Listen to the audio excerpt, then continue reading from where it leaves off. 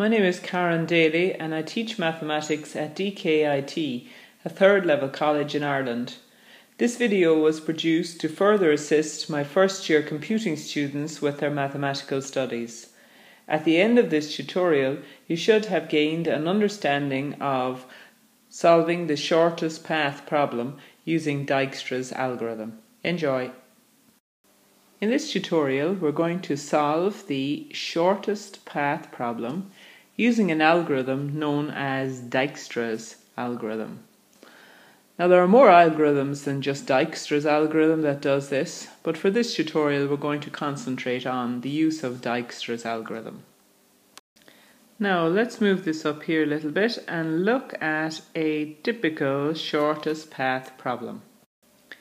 Here we have A, B, C, D, all the way down to G are computer terminals, with the figures displayed representing the time taken in seconds for data to travel from one computer to another. So if we look at the diagram, here you have computer A, and here you have computer B, and the time taken for data to flow between A and B is typically 8 seconds. Now the question that we're asked is, using Dijkstra's algorithm, so there's Dijkstra's algorithm, find the shortest path from A to F, clearly displaying the implementation of the algorithm. What is the length of this path? So we want to find the shortest path between A and F. So we start at A and we want to end up at F and find the shortest distance between the 2 points. I'm going to show you the implementation of Dijkstra's algorithm on the actual diagram that's given to you here at the top of the page. So in an exam, if you're asked this question, what you should do is take the diagram from the page on the exam and rewrite it in your exam script and show then the implementation of the algorithm on that diagram. So let me begin. I start at A because that's the beginning of my journey, and for the algorithm I'm going to label A with a value 0 because I've travelled 0 distance at this stage. I'm starting at A. Now what Dijkstra's algorithm does is it's a search, and it searches beginning at A out from A one step and finds the shortest path from A. Now it'll do a search of the two routes AE and it'll come back with a value 10. It'll search the route AB and it'll come back with a value 8. So obviously AB is the shortest of these two routes, so what it'll do is it'll travel down this route here. Okay, and it'll end at B. So what I'm going to do is I'm going to label B with the value that it takes to travel between A and B, and that is the value 8. I'm going to put a little 1 here to show that this is the result of the first search made by the algorithm. You got to here, sorry. Now the next stage is that the algorithm will do its second search.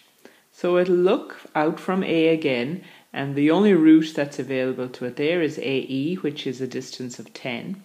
And then what it'll do is it'll look at all the routes out from B, right? Now it'll take the weighting of 8, which is the distance travelled from A, and look at all the routes out from B. So it'll look from B to C, which has a combined weight of 8 plus 3, which is 11. It'll look from B to D, which is a combined weight of 10, and it'll look from B to E, which has a combined weight of 8 plus 5, which is 13. The algorithm chooses the shortest value and the smallest value. And the smallest value, there are two of them. AE is 10, but also ABD is 10 also.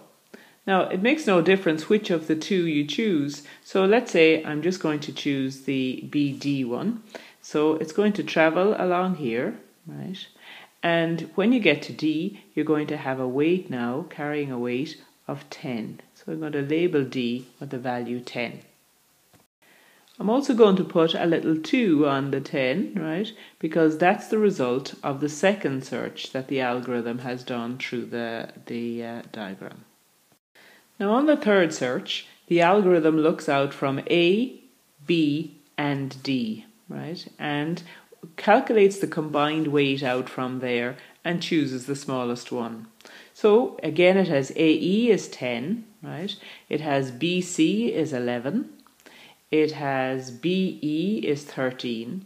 Then it has DE, which is 15, DF, which is 20, DG, which is 10 plus 5, 15, and lastly DC, which is 10 plus 2, which is 12. Now obviously the smallest of these is the one that was the same weight as the last one, the AE.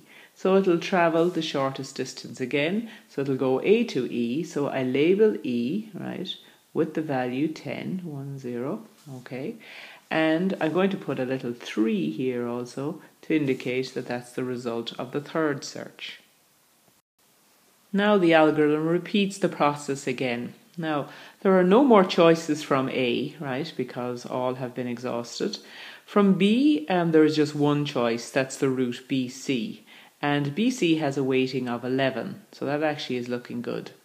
From E, there are two choices. There's only one choice as well, sorry. It's EF, and that has a weighting of 23. So that's actually too big in relation to the BC option. We're looking for the shortest distance. When we go out from D, we can go from D to F, which is a weighting 20, D to G, which is a weighting 15, and lastly D to C, which is a weighting 12. Now obviously 11 is smaller than 12, so the next choice that the algorithm will make is to travel, down this route here from B to C. When it moves from B to C, it has a weighting, combined weighting of 11, right? And that's going to be my fourth result. Now the algorithm begins again, and it looks out from C, and it only has one choice, CG, which has a combined weight of 11 plus 2, which is 13. Then out from D, there are two options, DG, which has 10 plus 5 is 15, and DF, which is 10 plus 10, which is 20. And it has one option from E, which is EF, which is 10 plus 13, which is 23. Now it chooses the shortest of all of these, and again the shortest of all of these turns out to be CG. CG, along here, has 11 plus 2, which is 13. So I'll put 13 as a label on G, and that's my fifth run of the algorithm. Now the algorithm begins its search again. In this case it searches out from E, and EF is 10 plus 13, which is 23. It searches DF, 10 plus 10, which is 20. And lastly, the only other search it has open to it is GF, and GF is 13 plus 9, which is 22. It chooses the smallest of these three options, and the smallest of these three options is DF, so I'll put that in. DF, which is 10 plus 10, which is 20. So I've now arrived at my destination, which is point F, on the sixth search through the diagram. Once obviously I get to my destination, which in this case was F, the algorithm stops. And now I have the solution. To get the solution, I'm going to backtrack from F, right? So F had a weighting of 20, and if I backtrack here, right, F 20 minus 10 will bring me back to D, which is 10. Backtrack here, D back to C, right? B, 10 minus 2 will give me the weighting 8. And again, backtrack here, 8 minus 8 will give me 0. So to write down the solution, I firstly have to identify what my shortest path is. So I'm going to write it here. The shortest path I've identified as being, it starts at A, and then it moves to B, and then it goes to D, and lastly it goes to F. So that's the answer. The shortest path is that path there. And if I want the length of this path, all I have to do is I have to add up the figures from A to B, and was 8, plus from B to D was 2, plus from D to F is 10. So the answer is 20. Or I can just take it from the label that I ended up with at F here. You can see that it's 20. So the length of that shortest path is 20. And putting in the units, it would be 20 seconds. SECONDS. So it would take 20 seconds for data to flow from computer A to computer F. Okay, what I'd like you to do now is to attempt this exercise yourself. Take out a pen and a paper and copy down this diagram here that you see on the screen and answer this question. Using Dijkstra's algorithm, find the shortest path from E to I, showing clearly the implementation of the algorithm. So pause the video now and give yourself some time to attempt this. And when you're finished, turn the video back on and I will go through the solution with you. Okay, we need to use Dijkstra's algorithm to find the shortest path from E, so let me highlight E, to the point I, and I is here. Okay, let's start. So the algorithm begins at E, so what we do is we label E with a 0 because that's where I'm beginning from. So that's the distance I have travelled so far. Now what the algorithm does next is it looks out from E and it chooses its shortest route. Now it has a few options open to it obviously. It has the option to F, which has a value 3, the option to G, which is 4, the option of travelling to B with a distance 9, C a distance 10, and lastly D a distance 2. Obviously the algorithm chooses the shortest path, so obviously it's going to choose this route here, ED. So let me highlight that for you, ED. When it arrives at D, it has travelled at a distance 2. And I'm going to put a 1 here to show that that's the first point that the algorithm arrives at as it works its way through this particular network. Now because it hasn't arrived at I, it will continue searching, except this time it will search out from E and from D also. So again, as it searches out from E, it can go to F with a value 3, G 4, B 9, C 10, and then it will also search out from D. Now D, as it searches out from D, it will combine the weight. So DC will have a combined weight of 5 plus 2, which is 7. And DG will have a combined weight of 6 plus 2, which is 8. Now again, the algorithm chooses the shortest route, so the shortest route here is going to be EF from all of them. So let me highlight that for you. So it arrives at F, and F is going to be labelled with a 3, and that's going to be the second place it arrives at in its search. Continues on from here. Because it hasn't arrived at I, it will now search out again. This time it will search from F, E and D. Right? From E it can travel to G by a distance 4, it can travel to B via a distance 9 and C via distance 10. It can travel from F through a combined weight or distance of 4 plus 3, which is 7, and also it can travel from D to C with a value 7 and D to G with a value of 8. Again, it chooses the shortest path, and the shortest path in this case is, let me highlight it, E to G, and E to G is now going to have a value of 4. So that's going to be the third place the search arrives at. Still hasn't arrived at I, so it repeats this again. So it searches from. Now it can't search from F because there's nowhere to search from, or to, sorry. It'll search from E, and again it can go from E out to B through a distance 9. It can go from E to C through a distance of 10.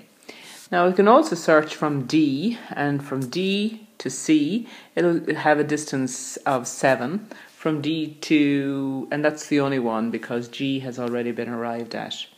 It can also search out from G, right? So the first search with GC would have a combined weight of 12. GA would have a combined weight of 12, and GH would have a combined weight of 9. Again, it will choose the shortest of these, and the shortest of these is DC. So let me highlight that, DC, and DC has a combined weight of 7. So that's going to be my fourth destination point on this with this search. So not having arrived at I, it will search again. So it will search out from C, 7 plus 7 is 14, to B, right? So to B, it'll have 14. 7 plus 12 is 19 over to A. Won't go to G. Then there's no place to go out from D. There's one place to go out from E, and that's to B. EB as a distance 9. And then from G itself, it can go from G to A with a distance 12 and from G to H with a distance 9. Now, there are 2 9s that it can possibly choose from.